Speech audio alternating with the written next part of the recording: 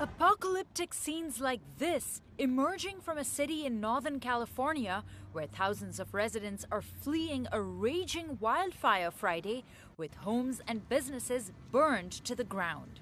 According to fire officials, a private bulldozer operator was killed in the so-called car fire, a blaze that has tripled in size over the last 2 days to 28,000 acres.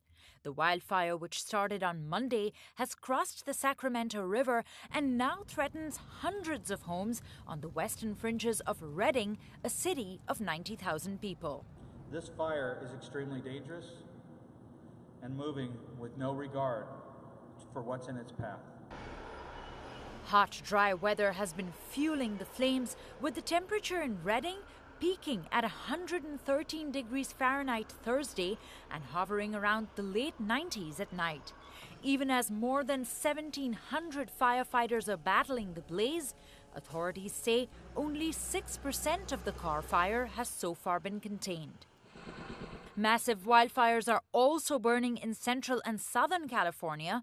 The Ferguson fire caused the largest closing of Yosemite National Park in 30 years. And the Cranston fire in the San Jacinto Mountains in Southern California is only 5% contained.